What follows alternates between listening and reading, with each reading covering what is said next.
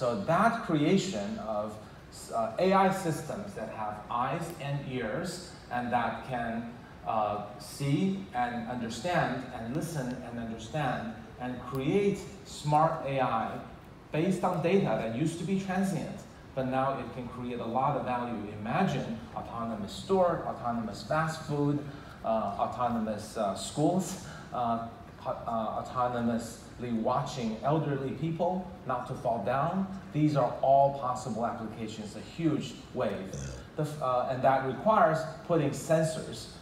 Cameras may be sensitive to some people, then you can have heat sensors or motion sensors, 3D sensors. So sensors that get the job done, that understands what's happening in the environment, and for example, providing security when your offices are empty.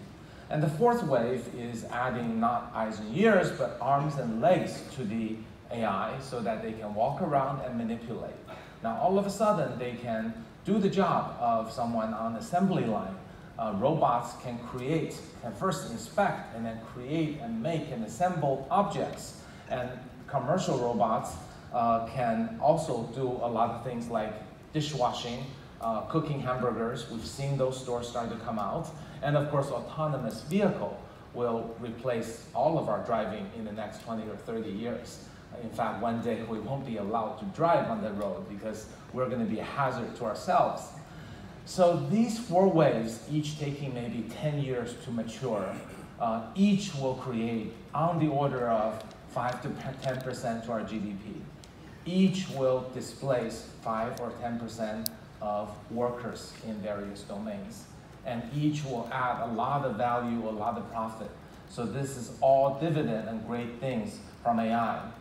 So promise to talk about China. You're probably thinking US is so far ahead based on Greg's talk. US invented everything, all the Turing Award recipients, deep learning, all American. So why is there any chance for China? On top of that, US has dominated the tech scene from PC to internet to smartphone to social. So why would the Chinese have a chance at all?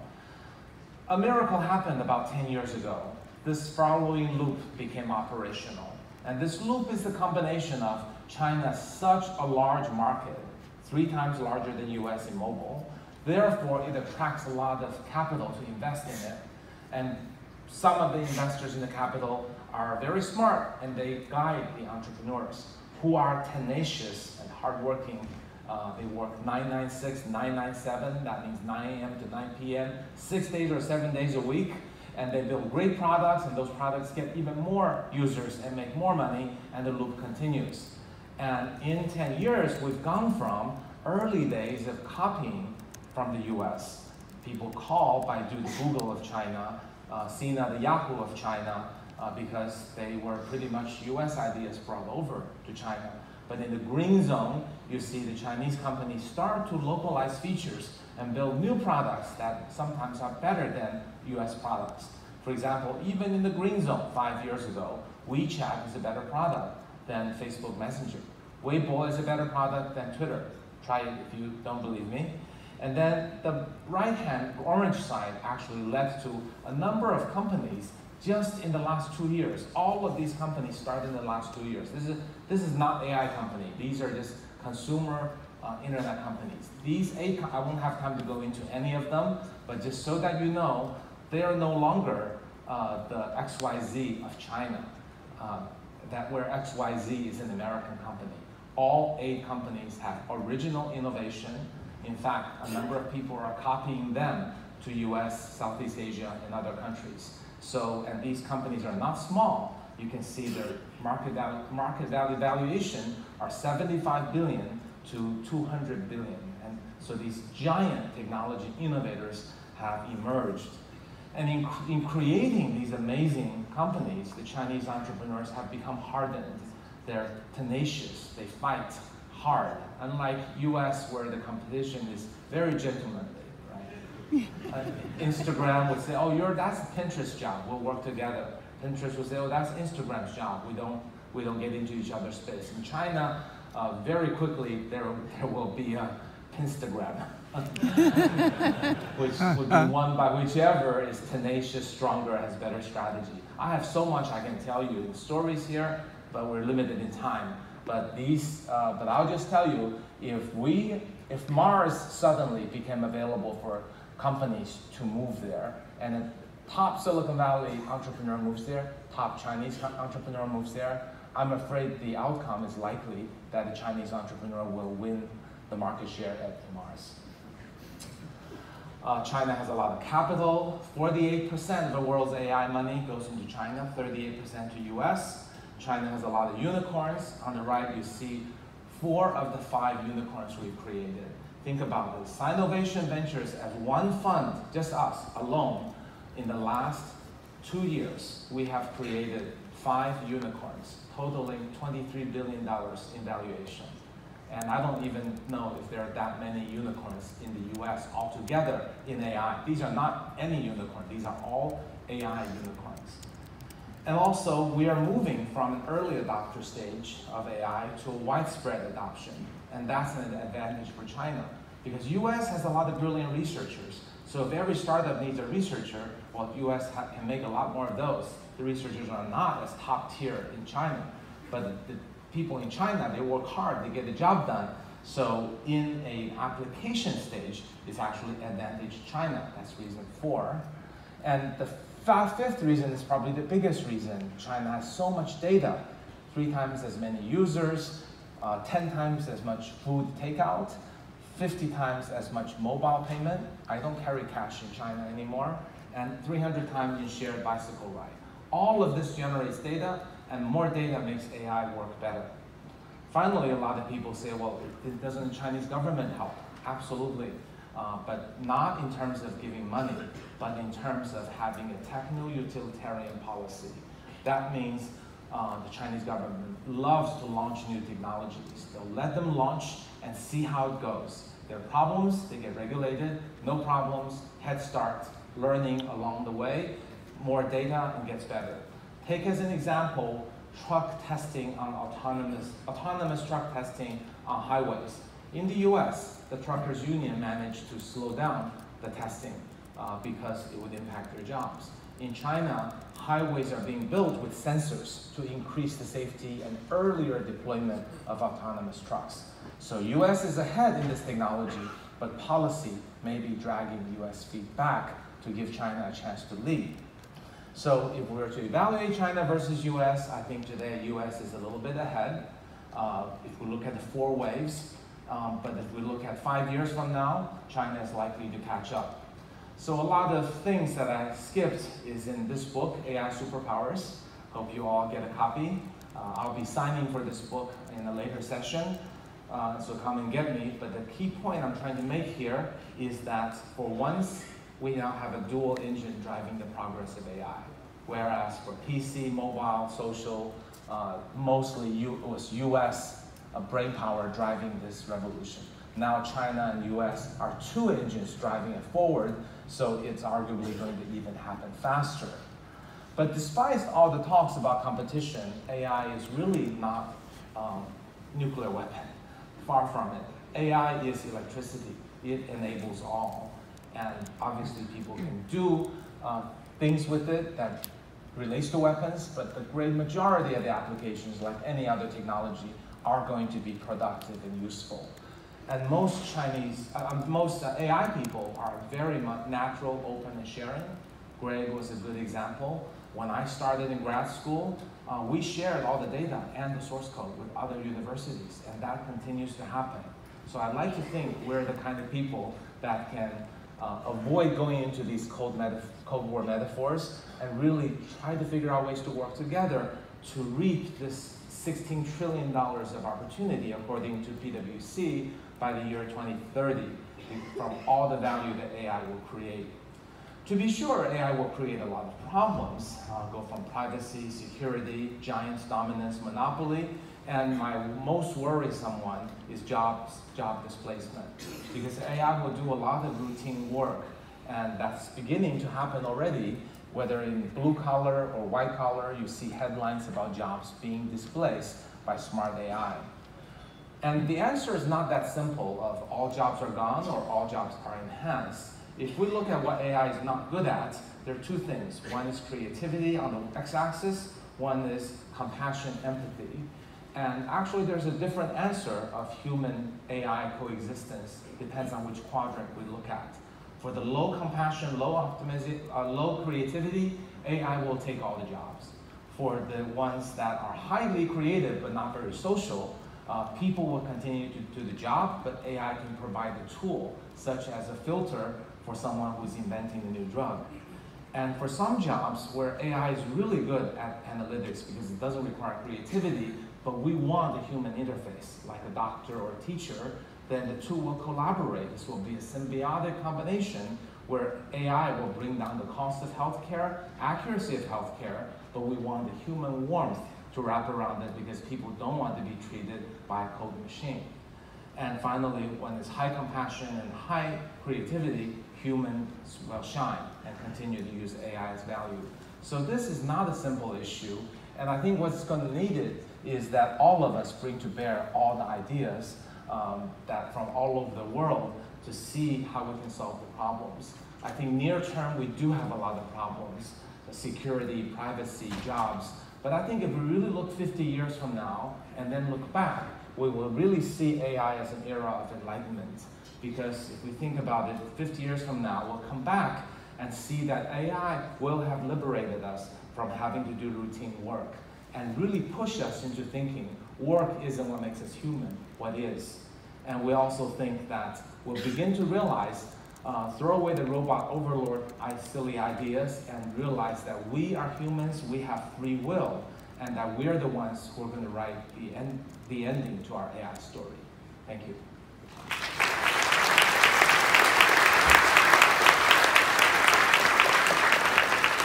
So I think Tim is going to come out and we're going to have a little dialogue. Right, Tim?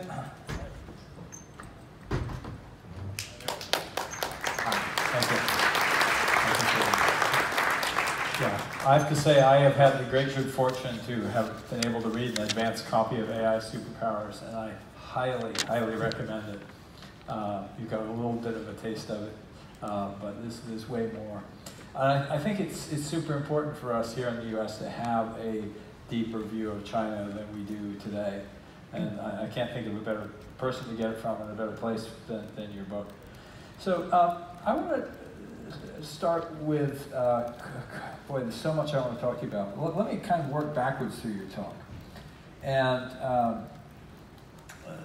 let's start with this AI as electricity and also these Chinese unicorns. Okay, so we kind of know what electricity enabled. It gave us lighting, it gave us all these home appliances, it gave us, it changed the nature of our society. What are these specific unicorns, leaving aside their valuation, what are they actually doing that is changing Chinese society? Right. Two of the unicorns are building semiconductor for AI acceleration. One is a very low-cost acceleration that would make AI to be able to go into toys. Another one is building a very cost-effective inferencing engine that can be used by large companies in a large data structure. Their technology also works for Bitcoin's mining, so a lot of profit and valuation comes from that. A third company builds a computer vision technology that can do face and object recognition and is applied to corporate. That's how I get to work every day. My face opens the door. It has applications in education, smart city, security, and many others. A fourth company is a banking financial AI company. They build AI to help banks make money and save money. Yeah. The last one is an autonomous vehicle company that has L3 fully working, perhaps best in the industry, and now is doing L4 based on a very robust L3. Yeah, I thought your point about Chinese willingness to build infrastructure that will actually help along the vehicles rather than the vehicles have to somehow fit into our existing society is a big edge for China. Do you see that in other areas as well? Well, the city of Xiong'an is the size of Chicago being built for autonomous driving. The city of Suzhou is taking a 10-kilometer space and making a 2-level driving, 1 level for autonomous, 1 level for non-autonomous. So all the cities are being innovative to try infrastructure play and then get a lot of trials and tests and data feedback. Right, and that really indicates sort of a very different kind of partnership between government and companies in China than we have here, and that seems to be an advantage over time. I think it is. There's no reason U.S. or some other government can't do some of that. Yeah. I think infrastructure building, just like in cables, right? Back, what was it, 25 years ago, if they didn't build all the cable companies, broadband in the U.S. would be nowhere. Right, but there really kind of is an interesting point. You know, when we were hearing from Greg Brockman about the speed of development, you know, in AI technology, there's really a second question, which is the speed of deployment. You know, when you think about the internet and you know, how long, you know, the technology was now developed, you know, 50 years ago almost, and you know, it didn't really start to flower until 30 years ago. Adopted widely, big bust, and really we entered the kind of era of internet being a little bit like electricity, you know, 30 years in. Yeah. So how do you forecast the adoption curves, and what drives that? And you know, so leaving aside, you know, the fact that there's incredibly competitive entrepreneurs in China, you know, how's the adoption rate go versus the U.S.? Well, the adoption rate, as slowed down by infrastructure, will be nil. Because in the case of electricity, you have to build the electricity grid, electrical grid. In the case of internet, you need the backbone and the high band solutions. But in the case of AI, all these clouds are already there, and most of the solutions I talk about are purely software. Well, but there are a number. For example, ubiquitous facial recognition, you know, such that you walk to your office and the door opens. Yeah. You know, that actually involves some hardware being installed, and you know, how long does it take for the market to do that versus is it go faster? The idea of smart roads to go with smart cars, so that you basically have the road and the car meeting halfway to make the problem simpler. Very, very different kind of adoption dynamic than one in which that we face here in the U.S. That's right. I think my point is that the infrastructure will be built quickly, because it doesn't require building new roads or new cables. The applications can be quick if it's software only. Yeah. For example, and smart AI that replaces customer service agents.